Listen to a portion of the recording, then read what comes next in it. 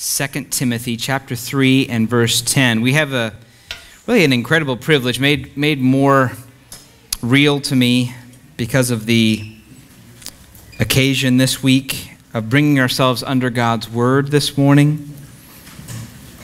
As you know, in light of the decision of the Supreme Court on Friday to affirm and legalize homosexual unions as marriage, to come under God's word this morning is really a particular privilege. It's a particular need. And before I reference the events Friday, I want to read something that was written a couple of thousand years before Friday. Just for context, I'm going to read just the first couple of verses of chapter 3. We're going to focus more on verse 10 and following. And this message is not going to be a typical exegetical message where we really focus exclusively on the passage. We're going to be pulling in other sections of Scripture as well. But this passage does provide a wonderful pattern for us to follow this morning. So just for context, chapter 3, verse 1, and then we'll skip down to verse 10. But understand this, that in the last days there will come times of difficulty. For people will be lovers of self, lovers of money, proud, arrogant, abusive, disobedient to their parents, ungrateful, unholy, heartless, unappeasable, slanderous, without self-control, brutal, not loving good, treacherous, reckless, swollen with conceit, lovers of pleasure rather than lovers of God, having the appearance of godliness, but denying its power. Let's jump down to verse 10. You, however, have followed my teaching, my conduct, my aim in life, my faith, my patience, my love, my steadfastness, my persecutions and sufferings that happened to me at Antioch, at Iconium, and at Lystra, which persecutions I endured, yet from them all the Lord rescued me. Indeed, all who desire to live a godly life in Christ Jesus will be persecuted, while evil people and impostors will go on from bad to worse, deceiving and being deceived. But as for you, continue in what you have learned and have firmly believed, knowing from whom you learned it, and how from childhood you have been acquainted with the sacred writings, which are able to make you wise for salvation through faith in Christ Jesus. All Scripture is breathed out by God and profitable for teaching, for reproof, for correction, and for training in righteousness, that the man of God may be complete, equipped for every good work. I charge you in the presence of God and of Christ Jesus, who is to judge the living and the dead, and by his appearing and his kingdom, preach the word. Be ready in season and out of season. Reprove, rebuke, and exhort with complete patience and teaching. For the time is coming when people will not endure sound teaching, but having itching ears, they will accumulate for themselves teachers to suit their own passions, and will turn away from listening to the truth and wander off into myths. As for you, always be sober-minded, endure suffering, do the work of an evangelist, fulfill your ministry. For I am already being poured out as a drink offering, and the time of my departure has come. I have fought the good fight. I have finished the race. I have kept the faith. Henceforth there is laid up for me the crown of righteousness, which the Lord, the righteous judge, will award to me on that day, and not only to me, but also to all who have loved his appearing. Let's pray. Father, I ask for your help this morning, Lord. You know that my my heart is full of more things to say than can possibly be said in the time that I have. And so I just ask for your grace, for your help, for your favor, for your Spirit. In Jesus' name, amen. Let me make a couple of comments on this passage. I wanted to read that length of passage just because I thought it was so relevant. Every section of it seems to bring a different hope, a different promise, a different clarity. But we're going to focus more on verses 10 through 16 as a pattern. I just want you to notice something in this scripture. You notice that Paul talks about his circumstances and his culture, and then he transitions to the conviction he wants Timothy to have. You notice that pattern? He talks about his past and his history as a way of describing the culture in which he lived. The world in which he lived was a world in which gospel allegiance and the word was not approved, it was opposed. That was the world in which he lived. And Paul says that that's not only the case for him, but that will be the case for everyone who seeks to live a godly life in Christ Jesus. Verse 12, that they will all be persecuted. That it will be the case in culture that evil people and impostors, those claiming to do good while actually doing harm, will go on from bad to worse. They'll deceive others. They'll be personally deceived. And then he transitions to the conviction. What should Timothy do in that kind of culture, facing that kind of circumstance? What should he do? What should Timothy's conviction be? Continue, he says in verse 14, in what you have learned. And remember the scriptures, which are able to make you wise for salvation. Those scriptures which center on the person and work of Jesus Christ and bring reconciliation to God. And then he makes this very clear. All scripture is breathed out by God and profitable for teaching, for reproof, for correction, for training in righteousness, that the man of God may be equipped. Preach the word, Timothy, in season and out of season. This is the pattern of this passage. Here's the culture: opposition to God's word and gospel ministry, deceiving and being deceived, evil going from bad to worse. And here's our conviction: trust the word, Timothy. Timothy's a pastor, a preacher, so obviously he has a particular responsibility, but by implication, the church should receive his teaching, receive this priority. Here's the culture, and here's the call. Trust the word. Trust the word, Timothy. Look to the word. In the face of an evil culture, we must trust the word. In the face of a dark world, we must trust the word. That's what Paul's advice to Timothy is. That's the pattern of this passage. And I thought it was a helpful passage because it really fits quite nicely into the need that we have this morning. I want to frame this message, which again won't look extensively at this passage alone, really around that same pattern. I'm going to try to answer two questions. What has changed and what has not changed? What has changed and what has not changed, in a similar way that Paul speaks of culture and his changing circumstances from one city to the next, and what has not changed. Well, let's look at first what has changed. Now, in one sense, it's a trick question. If we read the passage, that's a trick question, isn't it? Because if you read what happened to Paul, we could easily say, well, nothing really has changed very much. Nothing much has changed. The culture today, in some ways, actually doesn't look as bad as the culture did back then. Certainly, it fits in with Paul's description where Christian morals and biblical values are not approved or applauded. They are opposed in the culture. So in one sense, we could say nothing's changed. But I think just to be realistic, certainly in our lifetime, there has been a significant shift. And certainly Friday marked a monumental change representing years of work on behalf of those working for that change in our country. So what has changed? If we want to look more generationally and not in the broad sweep of history, what has changed? Well, as most, if not all of you would be aware, the Supreme Court declared on Friday their interpretation that the Constitution of the United States grants same-sex couples the right to be recognized as married in the same way that a heterosexual couple is married in the eyes of the law.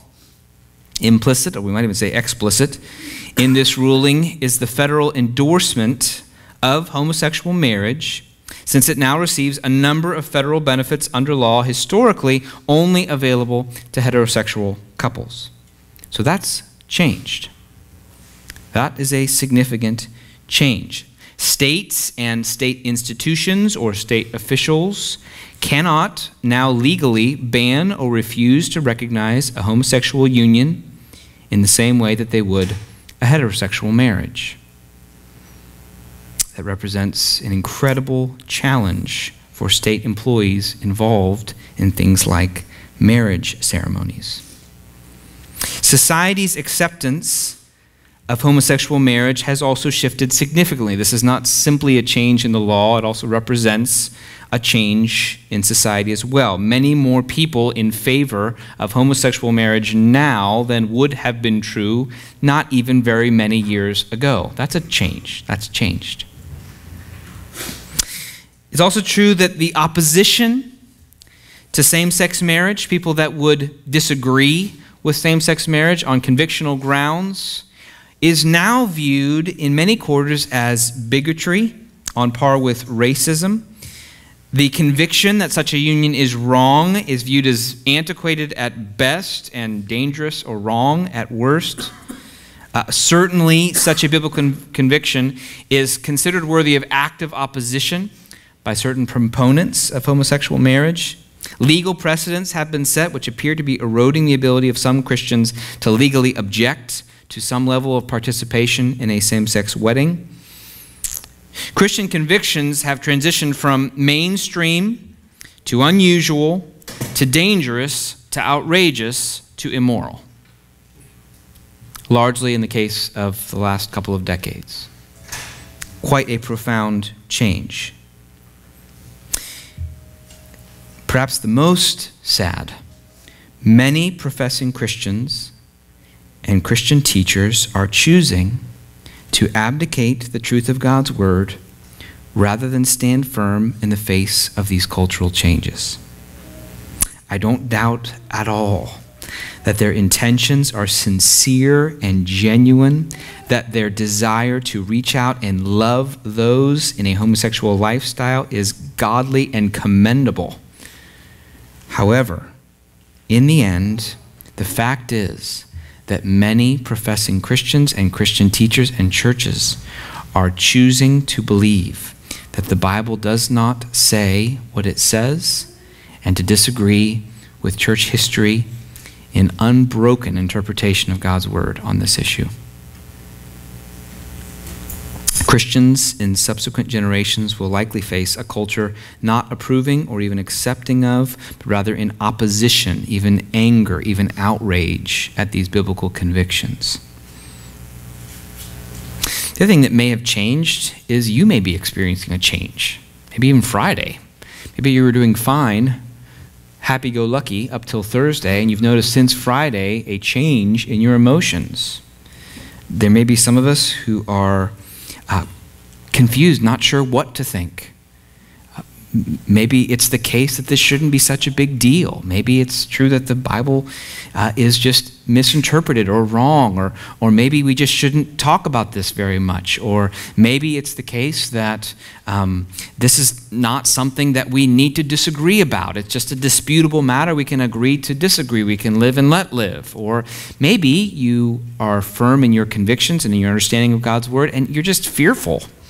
You're fearful for your kids, or you're fearful for the future, or you're fearful for change, or you don't like the idea that the country is now talking differently about marriage than it did when you grew up. That would be a totally understandable reaction. That may have changed.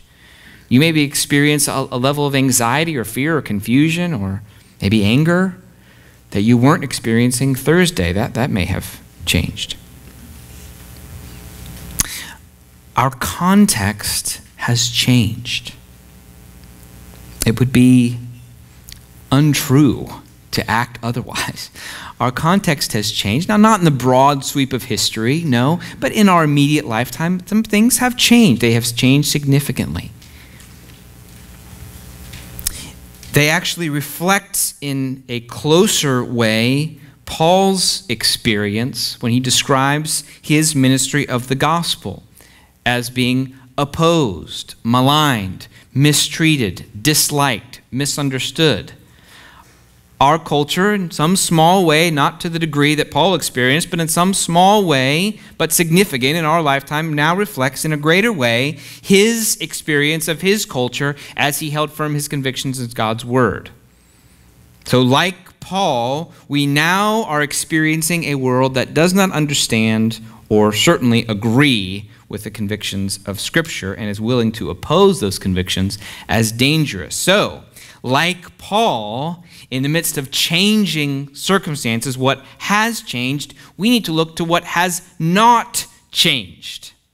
What has not changed? What is exactly the same as it was on Thursday afternoon? What has not changed?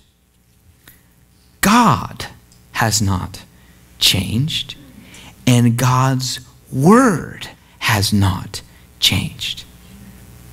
Saturday did not introduce a new Bible. The same Bible lays open before us. The same words lay open before us. And that is marvelous good news to us. That is wondrously good news, because in the midst of a lot of change, it's very helpful to have something that remains the same. My friends and my family know terrible is not a strong enough word in terms of my directional ability. I am capable of returning to the same location again and again and again, only to have the next time get lost on my way to that location. It is a profound weakness. The other day I was driving to a friend's house. I've been to his house countless times. But with all of the rain, there's more trees. There's more trees now. And I was driving down the road, and I'm driving, and all of a sudden, I've gone countless times.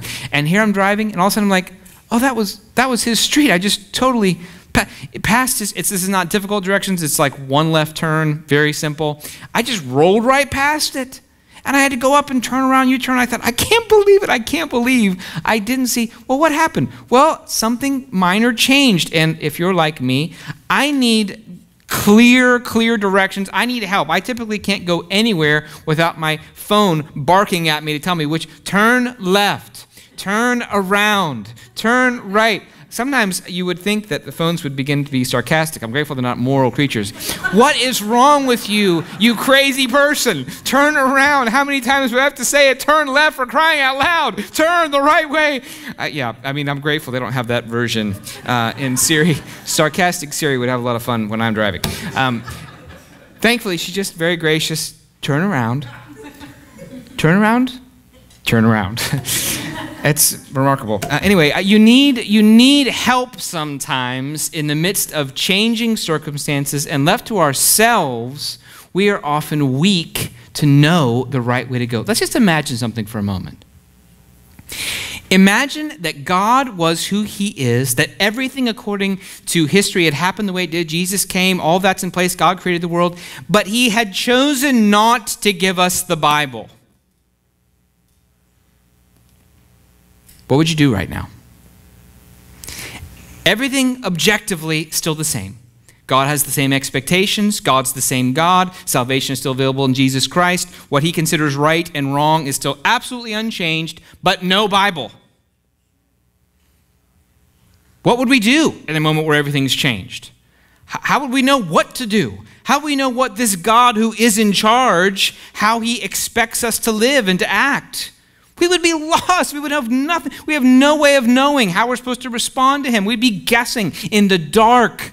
Culture would rise and fall. We would roll right past the right direction with no sense of clarity. And yet a gracious God has revealed himself to us. That's why this is incredibly good news. God was under no obligation to write a book. He's God. He can do whatever he wants. He could have had every human being standing before him on that final day, have all the same expectations, and yet not have given him such clear directions. So what do we do in the midst of a changing culture? We trust God's word. I want to point out three aspects. I could have talked about countless aspects, but three aspects of the doctrine of Scripture that we should look to as we trust God's word. First, the authority of God's word. The authority of God's word. Look down there at verse 16 in your Bibles. You notice it says, all Scripture is breathed out by God. Breathed out by God. Wonderful, wonderful phrase. What that means is every portion of Scripture, every word of Scripture, God himself has given to us as his direct word to us. Yes, the Scriptures were written by men. Yes, God ultimately inspired them through men's vocabulary, women's vocabulary, and yet the reality is this word is God's word. They are breathed out by God. What that means is they are absolute and unappealable and unassailable in their authority. God has spoken. God has declared. God has revealed. This is not God's suggestion. These words are not written by men such that God wishes they had been written a different way. No, they are breathed out by God. What amazing words are written right here in 2 Timothy. Breathed out by God. And that is remarkable good news. Because if you know the Bible well, you know that its central message, its central command is believe in the salvation I have provided for you, that sinful people can come into a relationship with a holy God. And therefore, since this word is God's word, we can claim every truth of the Scripture as having absolute validity and authority and unassailable truth. It's good for us that the Bible is our authority and that it comes with the authority of God. Endorsed by God, every word. We want that to be true. It's dreadful to be in a world where you don't know who is in charge, especially if there is someone in charge and he hasn't told you. It's wonderful to be in a place where there is someone in charge and he has made very, very clear what that means to us. And surprisingly, what that means more than anything is to believe in his salvation. Scripture is breathed out by God. This is a good thing. It's a good thing because though there are parts of the Bible that confront our pride and even confront our limited capacity to understand, the Bible also communicates things that we love hearing and we love to understand. And make no mistake, if you choose to eliminate the authority of the Bible, you eliminate the authority of the promises of the Bible.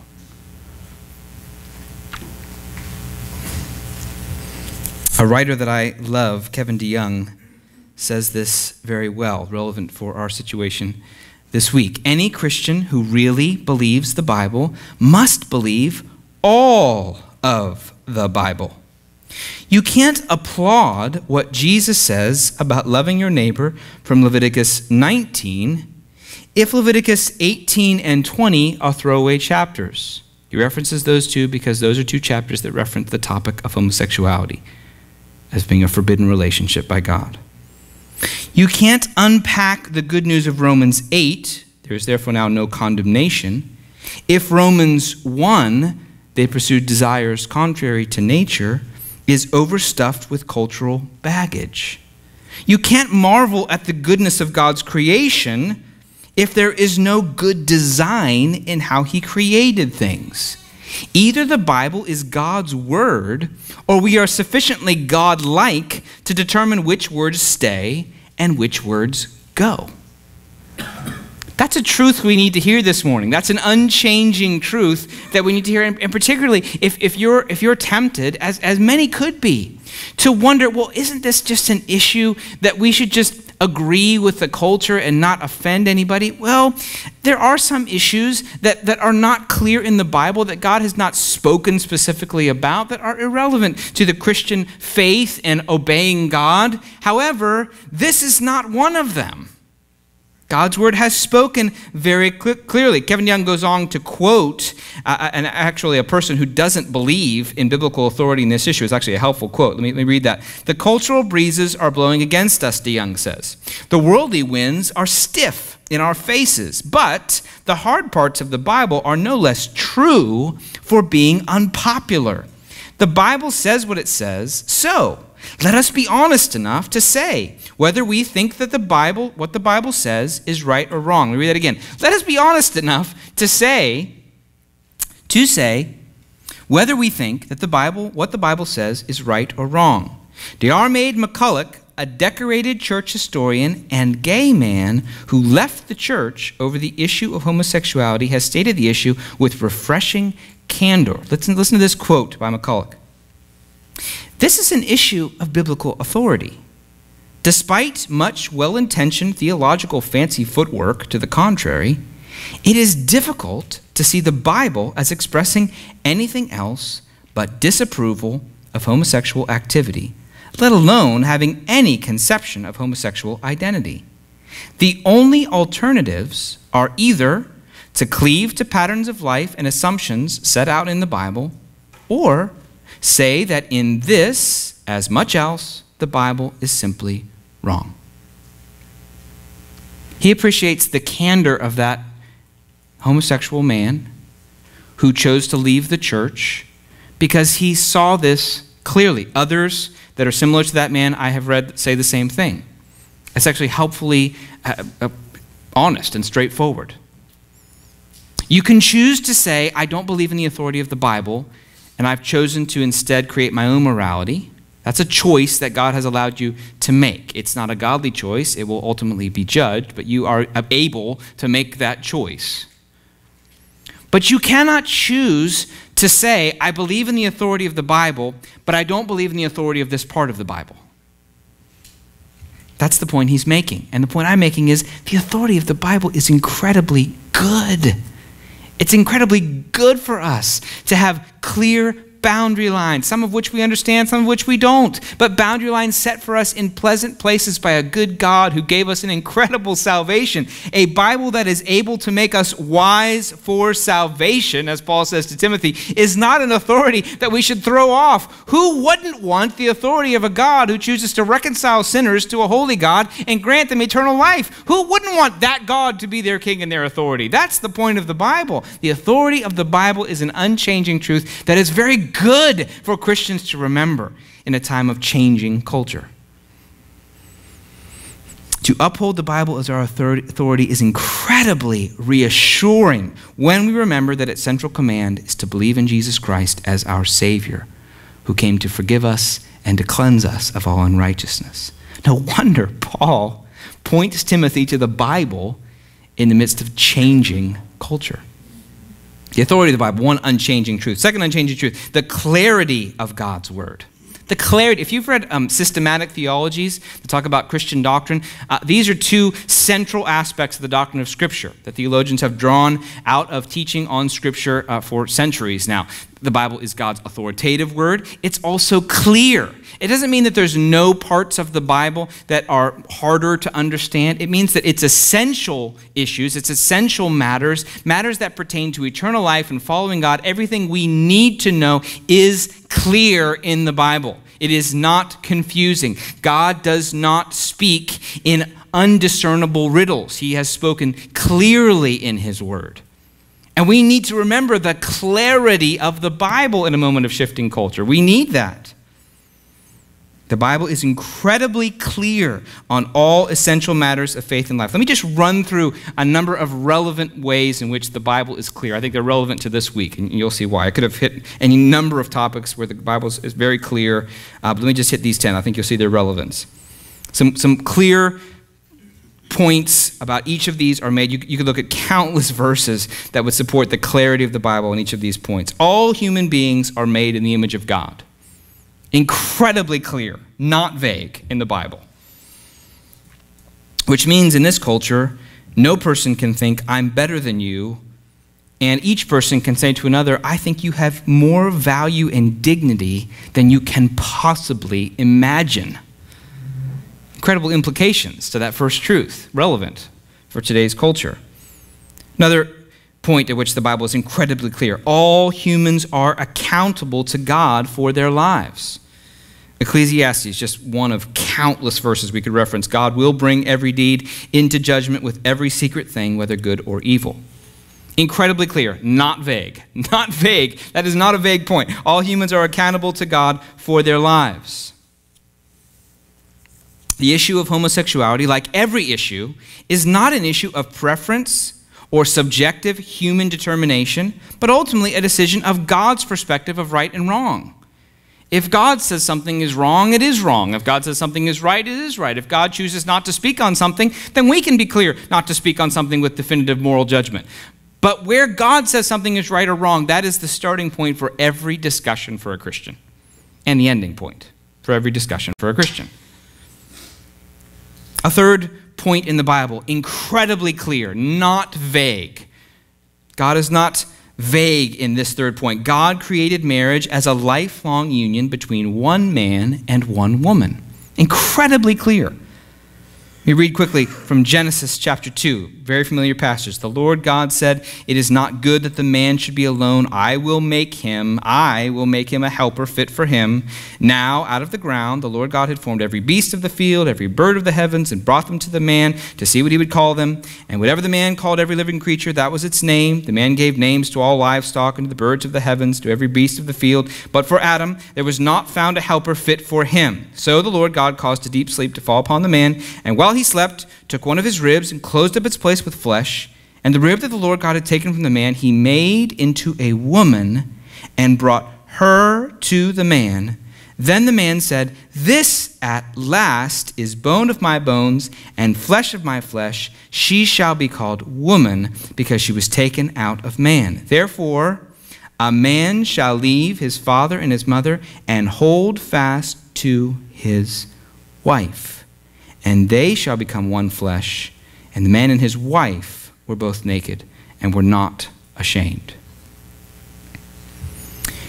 Very clear, not vague. Not vague, which is so kind of the Lord, isn't it? Isn't it kind of the Lord? If you can imagine a little child whose parents always gave them confusing directions, that would be what it would be like if God wasn't clear on the most important parts of our existence and our identity. Go clean your room, but don't clean your room. Go upstairs, but go downstairs. Always make your bed, but sometimes don't. That's not the way God is. He's incredibly clear because he's such a good father. The biblical text is full of verses, and even an entire book of the Bible that commends the biblical vision of the union of a man and a woman as God's design, and listen, not a single positive reference to a sexual union between a man and a man or a woman and a woman. Perhaps most important, Ephesians 5 indicates that God's intention was for men and women equally in the image of God, equal in value and dignity, but distinct from each other in their gendered existence, distinct, to in that distinction display in some mysterious way the union between Christ and his church. Obviously, that picture completely breaks down if the gendered sameness of man to man, woman to woman, obliterate God's brilliant design of these two distinct entities coming together. Let's walk through a few more very clear sections in Scripture. 4, all forms of sexual union outside of the marital relationship of man and woman are outside of the marital relationship of man and woman are sinful. Sexual sin is not a disputable matter of conscience. Very unhelpful way that some teachers right now are describing this. This is just a disputable matter of conscience. Not true. There are disputable matters of conscience, yes. Corinthians, should they eat meat or not eat meat in that culture where meat was sacrificed to idols? Okay, difficult matter of conscience. This is not one of them. Very, very clear. 6, unrepentant sin will lead to God's eternal judgment. Let me read a couple of verses that make those 3 points abundantly clear. Paul in 1 Corinthians, do you not know that the unrighteous will not inherit the kingdom of God? Do not be deceived. Neither the sexually immoral, nor idolaters, nor adulterers, nor men who practice homosexuality, nor thieves, nor the greedy, nor drunkards, nor revilers, nor swindlers will inherit the kingdom of God. And such were some of you. But you were washed, you were sanctified, you were justified in the name of the Lord Jesus Christ and by the Spirit of our God. I love how that verse, in the same time, Paul, he makes clear that such sins followed in unrepentance, chosen without change, indicate not that a person is comfortable with grace, but that they are headed towards God's judgment. At the same time, he humbles the Christians in Corinth by reminding them, you are no better than those who are currently doing these things. Don't be proud as though you're better than them. Remember with gratefulness that God saved you from those ways of life. He forgave you for those ways of life, and he set you apart unto holiness. Neither pride nor permissiveness is allowable on the issue of sexuality in the Bible. Very, very appropriate, relevant passage, perhaps the most relevant in Romans chapter 1. Therefore, God gave them up in the lusts of their hearts to impurity for the dishonoring of their bodies among themselves, because they exchanged the truth about God for a lie and worshipped and served the creature rather than the Creator, who is blessed forever. Amen. For this reason, God gave them up to dishonorable passions. For their women exchanged natural relations for those that are contrary to nature, and the men likewise gave up natural relations with women and were consumed with passion for one another, men committing shameless acts with men and receiving in themselves the due penalty for their error. And since they did not see fit to acknowledge God, God gave them up to a debased mind to do what ought not to be done. They were filled with all manner of unrighteousness, evil, covetousness, malice. They were full of envy, murder, strife, deceit, maliciousness. They are gossips, slanderers, haters of God, insolent, haughty, boastful, inventors of evil, disobedient to parents, foolish, faithless, heartless, ruthless. Though they know God's righteous decrees that those who practice such things deserve to die, listen, they not only do them, but give approval to those who practice them. How relevant is that last phrase to this week?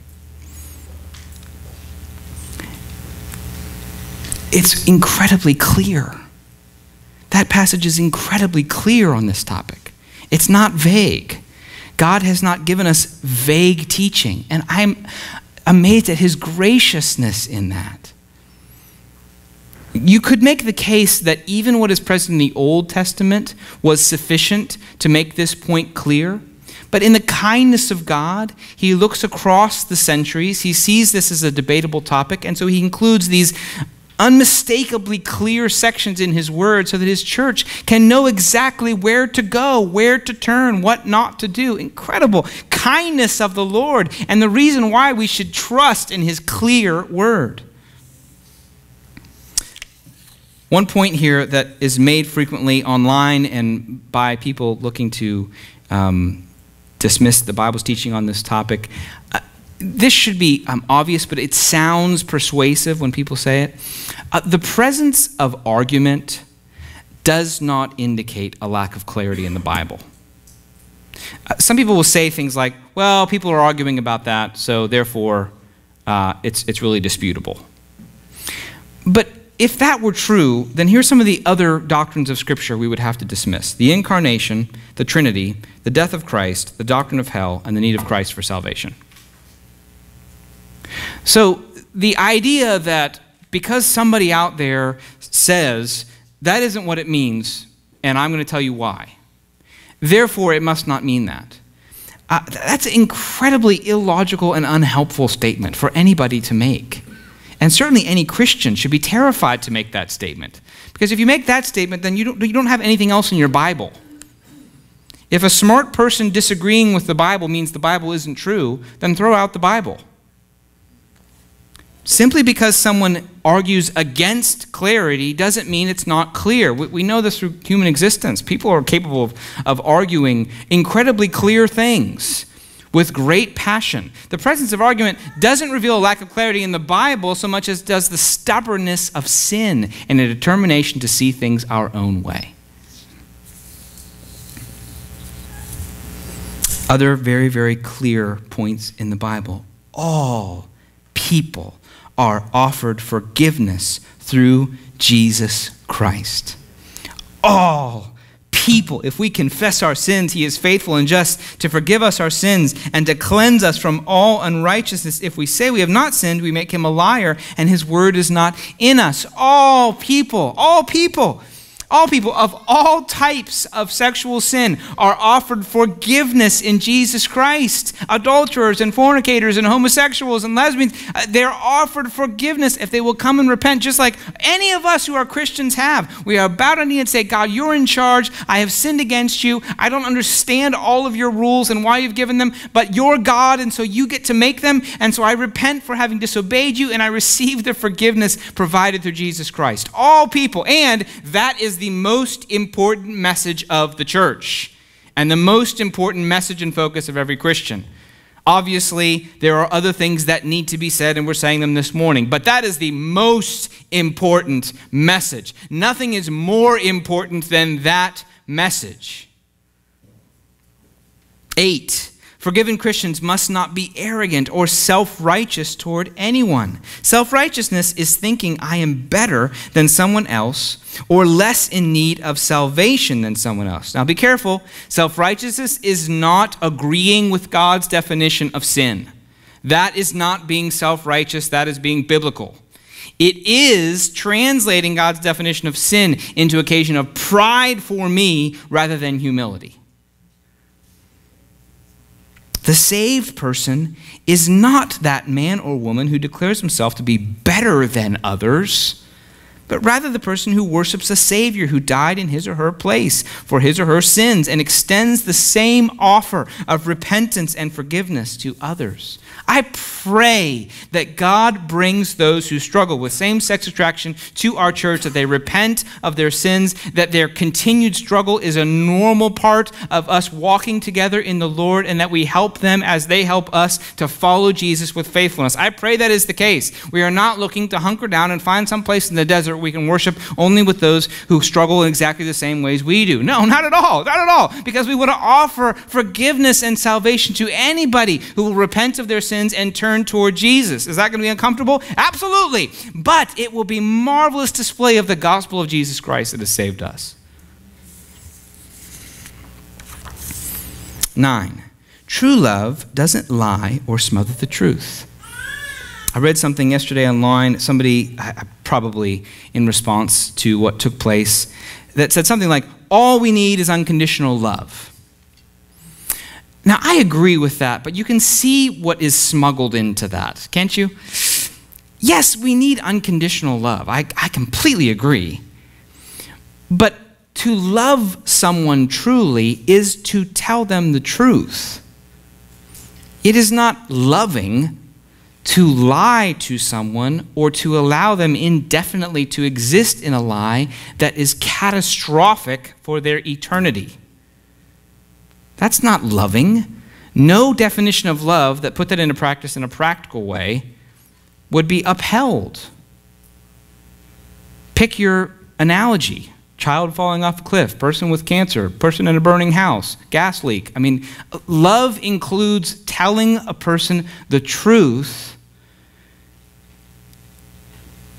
Loving them means not thinking I'm better than them. It means having affection towards them. It means having compassion towards them. It means being gladly willing to stand side by side with them in friendship, just as Jesus did. But it doesn't mean approving of what God calls sin. I cannot say to someone who is practicing this pattern of life, I approve of your decisions. I can say, I love you, I care about you, I will be your friend no matter what happens, but I must also say, I don't agree with you, and neither does the Bible. 10th place, the Bible is incredibly clear. The true church is made up of true Christians who are willing to obey God's word. The true church is made up of true Christians who are willing to obey God's word. We welcome people into relationship with us who practice a homosexual lifestyle. We are eager to befriend them and reach out to them as Jesus did. But we will not affirm unrepentant sin and declare it to be in right relationship with God, which is exactly what membership in the church does. See the distinction? Not looking to hide, not looking to avoid friendship, but we will draw the line where a person, not one who's struggling with temptation, but one who is willing to pursue this practice without restraint and sees nothing wrong with it. No, that must be submitted to the lordship of Jesus before we can affirm that this person's faith is genuine. So, our church will continue to preach the truth of God's word. We will befriend and express biblical love toward anyone who is currently practicing or tempted by homosexual sin. And as part of that friendship, we will share the good news that repentance and forgiveness is available in Christ. We'll do this with love and humility. We will welcome any sinner who repents of their sin and is willing to commit to faithful obedience to Jesus, ongoing, imperfect, but faithful obedience to Jesus, into the membership of this church. Here's why this is so valuable to us. We didn't make any of that up. That's not like my idea. It's like Aaron and I sat down and thought, well, how are we going to handle this? Okay, let's make 10 points, policies for our church. Here's how we're going to handle it. Here's what we're going to think. No. All of that is incredibly clear in the Bible. And you could list a lot more things. How does a Christian relate to their government? How does a Christian relate to people in their neighborhood? I mean, there's a lot of things that we don't know specifically, but that we do have general principles that lead us and guide us. There's this incredible clarity in the Bible, incredible clarity that we can trust in the midst of a changing culture. We can trust in it. That's what Paul is saying to Timothy. Timothy, here's my way of life. This is going to happen to you too. Here's what you do. Trust the word. Trust the word. God is clear. God breathed out. Scripture is clear. It's authoritative, but it's clear. God is a kind father. He gives clear direction to his children. Sometimes hard directions, sometimes directions we don't like. Just like my children will say, I don't want to do that. Well, I understand. But this is God's clear word, and it is for your good. And aren't we grateful for Scripture that is so clear, because it is precisely that clarity that leads us to the gospel. It's the clarity of Scripture that makes clear God has revealed himself in the Word Jesus Christ. You can't disconnect some clarity of Scripture from another. Isn't the Bible incredibly clear that if we repent of our sins and believe in Jesus, we will be saved, we will come into right relationship with God, we will know him forever, we have the promise of heaven. The clarity of the Bible is trustworthy, and not just trustworthy, it's good. It is good for us to trust the clarity of Scripture. Finally, third aspect of Scripture we can trust in: the promises of God's word.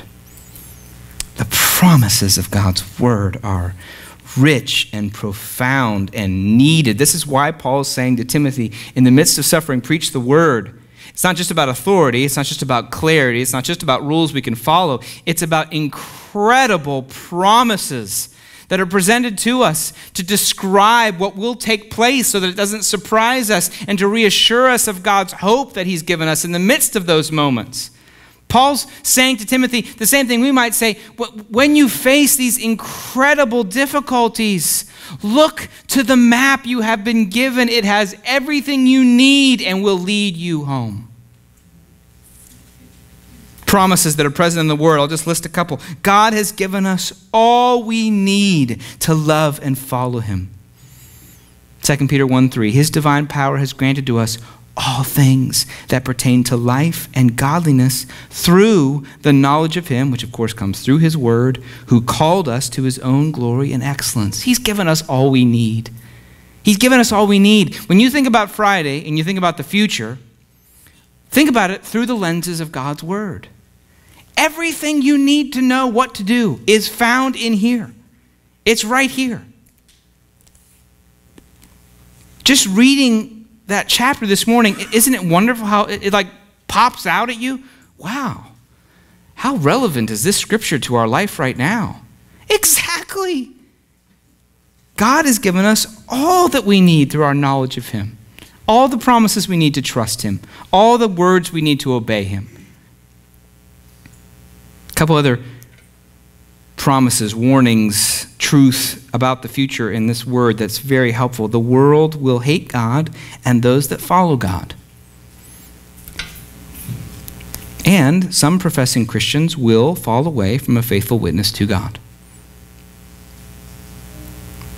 That's a promise in the sense that it's going to happen. Some professing Christians will fall away from faithful witness to God. Jesus, speaking in Matthew, says, "Then they will deliver you up to tribulation and put you to death. And you will be hated by all nations for my name's sake. And then many will fall away and betray one another and hate one another, and many false prophets will arise and lead many astray. And because lawlessness will be increased, the love of many will grow cold. But the one who endures to the end will be saved. And this gospel of the kingdom will be proclaimed throughout the whole world as a testimony to all nations, and then the end will come."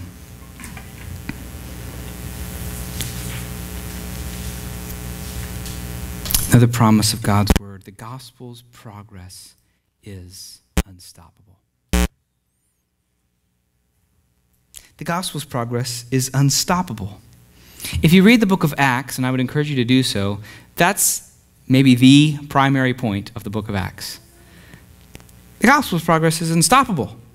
It doesn't matter if there's internal division. It doesn't matter if there's internal faithlessness. It doesn't matter if there's external persecution. It doesn't matter if you're struggling with the culture. It doesn't matter if the emperor or the governor or whoever is against you. It doesn't matter. It doesn't matter if you don't have enough leaders. It doesn't matter. It doesn't matter. The gospel's progress is unstoppable. The word will go forward and will not be stopped no matter what. Now, it might look a little different in the next 50 years and the last 50 years, next 100 years and the last 100 years. We might experience more a test of adversity than prosperity. But frankly, in the Bible, often, the test of prosperity is even more difficult for the church to pass than the test of adversity. Therefore, we can have confidence that God's word will prevail. It doesn't matter what judges say. It doesn't matter what lawyers say. It doesn't matter what activists say. It's true that no one has ever been able to stop the forward progress of the gospel. The enemy is not able to blind the eyes of those who God intends to hear the gospel and respond. What they formerly thought of as ridiculous, ludicrous, and dangerous, they will now think of as light and glorious and appealing. The person they previously thought of as dangerous, they will now think of as Savior. That is going to take place. It happens in every century, and frankly, we should not be afraid. Neither should we be self-confident. It is not a guarantee that persecution and difficulty will lead to a faithful church. It's possible that the love of some will fall away. So therefore, we should press in. We should press in, because those who endure to the end will be saved. And that endurance ultimately will be sustained by the God who has never failed in keeping his promises. And the word of God will not return void, but will accomplish the purpose for which he sends it. And that purpose is the salvation of men and women of every sinful and sexual background who come into a saving relationship with God and make it to heaven preserved by his grace.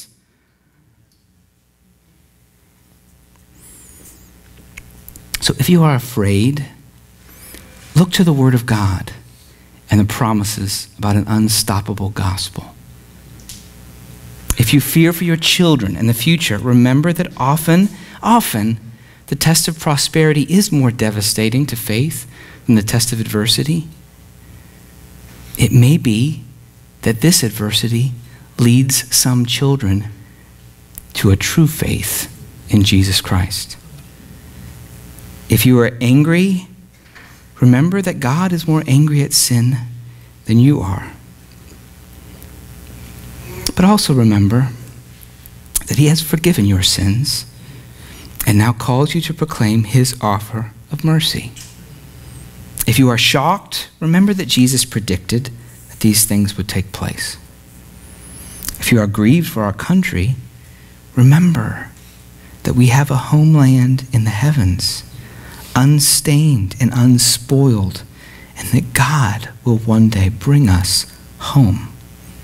If you desire to work in the political or cultural process against the promotion of sin, do so in the grace of God and with full commendation of our church. Only keep your eyes on the ultimate King and the ultimate hope. Moral governments will come and go, but the judge of all the earth will do right. If you have friends or relatives that are homosexual or who approve of a homosexual lifestyle, remember that the God of heaven is behind you to give you strength and wisdom to love and speak truth just as he would have you do. Over 70 years ago, there was an attack, many of you would know, on Pearl Harbor. It was a dreadful attack. It was a dreadful day in the life of our country, politically, militarily. Following that attack, a number of things took place, just providentially, that it wasn't as successful as the enemy thought it would be. And actually, one of the leaders in that attack was discouraged by the outcome and said that this will actually affect the opposite of what we intended. To paraphrase, he said, "I fear all we have done is to waken a slumbering giant and rouse him to fury." Based on the teaching of Acts, and teaching of the entire scriptures, I know that all that happens ultimately when immorality is promoted is that God is bringing about his purposes to advance the gospel.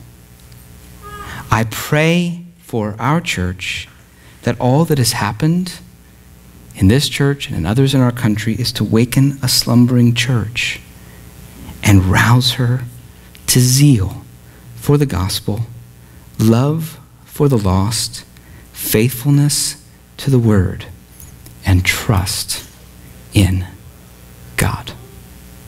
Let's pray.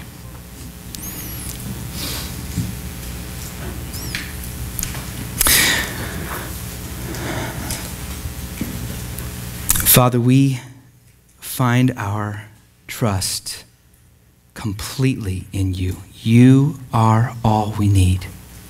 How firm a foundation, saints of the Lord, is laid for your faith in his excellent word. What more can he say than to you he has said, to you who for refuge to Jesus have fled?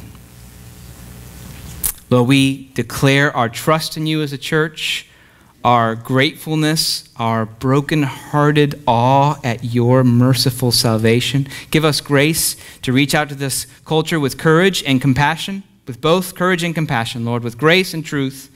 Lord, that we would not fail in one or the other, that we would not become Pharisees or hypocrites, Lord, that we would not either become hermits, that those who turn away from this culture in lovelessness. Lord, we pray, Lord, for grace to be faithful to you. Give us grace. Lord, for any who are fearful, give them confidence in you. Make this moment cause us to run to your word, to explore its treasures, to absorb its promises, to see its clarity, to trust your authority through it.